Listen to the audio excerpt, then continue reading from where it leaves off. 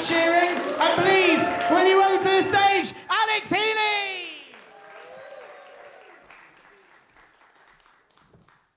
Hello, how are we doing? Great, I'm Alex. I'm going to talk a bit about my ex-girlfriend. I'll tell you a little bit about us. She's 5'9". We met at university. She was American. I was tolerant of that. And she ended up breaking up with me over Skype, which is a fun way to be broken up with over a video conferencing system. So the worst part of that was when I was sort of sitting in my computer chair, kind of rocking back and forth in the fetal position, thinking at least this can't get any worse. And then Skype popped up with a message saying, in order to improve the quality of our service, could you please rate that conversation out of 5? So really good, 3 stars, really good audio and video. Couldn't blame them for the old content, could I? So not a good breakup. Not as bad as one of my friends, though, who was going out with a girl for about 2 months. And then she turned to him and said, look, I'm really sorry. I just want things to go back to the way they were. And he was like, we weren't friends. We didn't even know each other. Exactly, that is correct. You got that in one. Actually, like a long-distance breakup can be quite good because you can sort of blame it. You can blame it on the distance. You can be like, I'm brilliant. I'm fantastic. I probably chased her away with all my brilliance. If anything, I'm great. It's just the Atlantic Ocean I'm pretty good. But one of my friends was like, yeah, it could be the distance. It could also be that she found someone else. That is also possible. So it's a good friend. Be sort of dealing with that cliche, the worst thing that can happen in a breakup is there's someone else.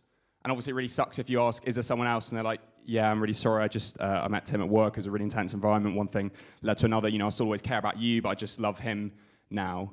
Obviously that's terrible, but I think a worse answer to the question, is there someone else, is no. I just prefer being alone to being with you. That is overall preferable. I mean, it's good. At least I don't have to live in America. Is my main thing. I had a friend who worked on the 2012 Obama re-election campaign, and his job was to like answer phones and try and defend why people should vote for Obama. And someone called up and said, I won't vote for Obama because Obama is a socialist. He's not.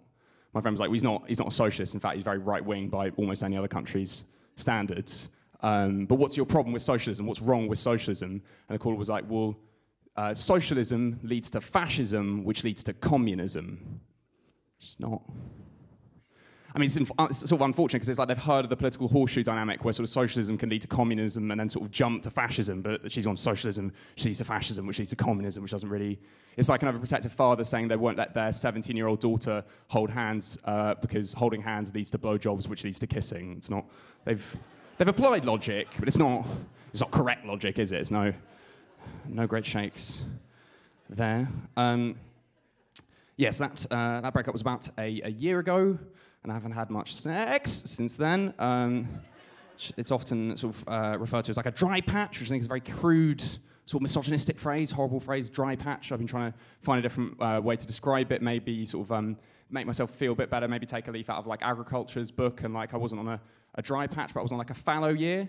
Like I was having so much sex in the years before, like I needed a year off sex, sort of rotate the crops, put some legumes in, you know, because once the topsoil's gone, it's gone, guys, am I right? The guys know. The girls don't get it, but the guys know once the topsoil's gone, you know, got to rotate put the phosphates and the nitrates in, guys. The guys know.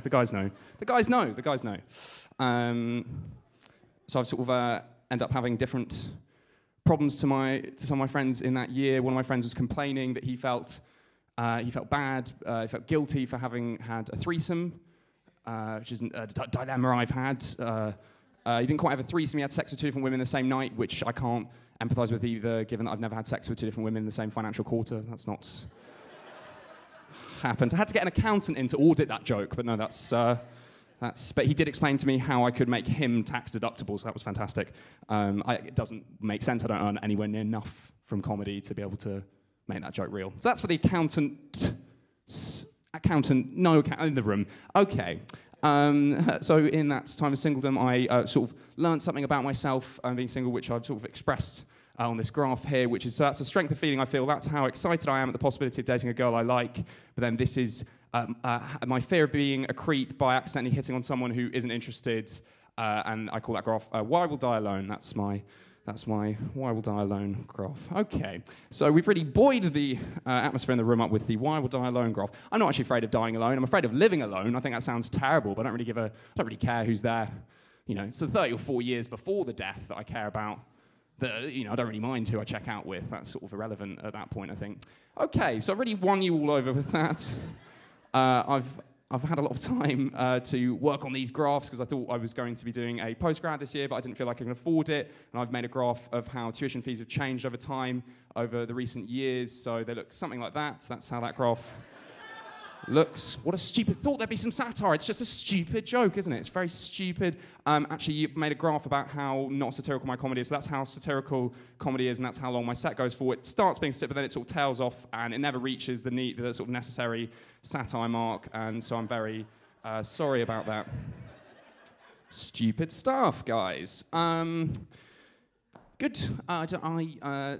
In this period of being single, I've sort of tried to, like alcohol, like Dutch courage is supposedly the way of dealing with this, but it doesn't really work for me, not because I'm some sort of mega lad who isn't affected by alcohol, but more I'm so repressed at the point where I've drunk enough to be able to tell someone I like that I like them is after the point that I've drunk so much that I'm unconscious. I've just sort of blacked out. No chance of telling them that I like them because I am in bed.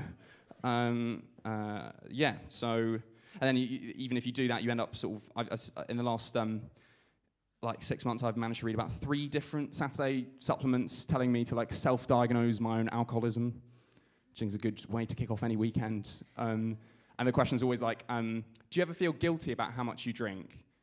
Do your friends ever tell you drink too much?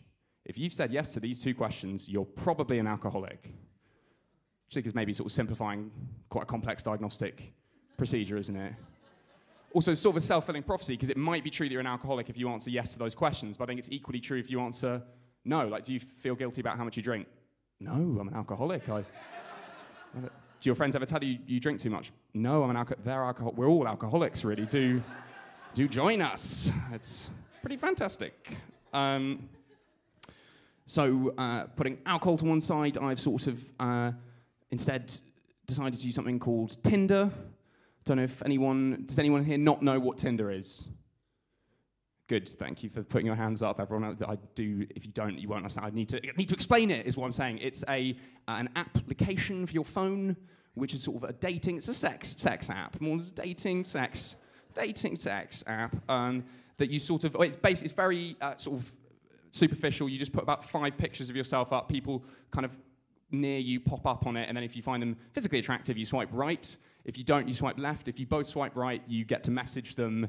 It's horrible, obviously. It's a very horrible thing. I did join Tinder. I feel joining Tinder is something you do when you're lonely to the point of madness. I just sort of went insane from how lonely I was. But as well as the photos, you get a lot of people using quotes in, like there's a little bio section. Most people leave it blank, but a lot of people use the same quote from Marilyn Monroe, the philosopher Marilyn Monroe, who said, if you can make a woman laugh, you can make her do anything.